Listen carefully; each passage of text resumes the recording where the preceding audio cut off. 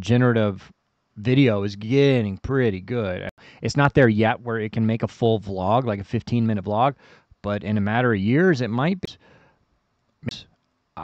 Somebody will be able to create an entire sailing vlog strictly with AI,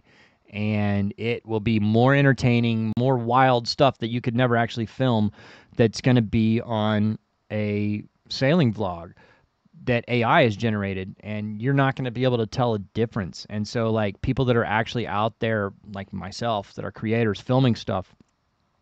it's number one, we're going to have to compete with that, which is going to be very difficult because they're going to be able to like do these fantastic things. Like I sailed through a gale, a hurricane, and like broke the mast, and we had to live off fish for the fish for a week while we till we got rescued or something like that. They're going to be able to create that kind of content